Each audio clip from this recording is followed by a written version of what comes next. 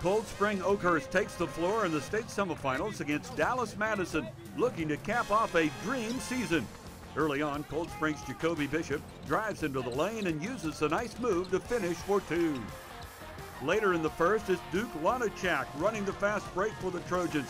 He delivers a nice dish to Bishop for two more of his 20 points. Cold Spring races out to a quick 11-5 lead.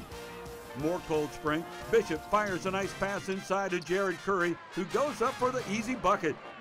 Back comes Dallas Madison in the second. Tavorice Weaver takes it all the way, coast to coast, kisses it off the glass for two, and that ties things up at 27 apiece. Madison continues to push the pace.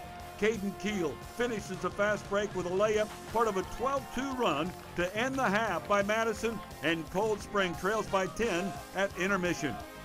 Cold Spring battles back in the third. Lawniczak drops it off for Canadian Thurgood for the easy lay-in. Then the Trojans go inside to Dante Eldridge for two more, and Cold Spring is right back within 6.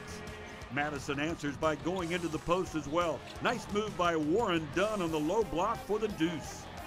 Then it's Dunn coming up with a loose ball and a scrum on the floor. He flings it down court for Dyshon King, and he lays it in for the transition basket. Cold Spring not going away though. Lawn-uh-chack spots up in the corner and buries the three ball. More from Lawn-uh-chack, this time on the run. Check out the acrobatic move to finish with a circus shot for two of his game-high 21 points. But Cold Spring can't get any closer than 6. Madison gets the block, the outlet pass up ahead to Weaver for the fast break basket, and Cold Spring falls in the 3A state semifinals.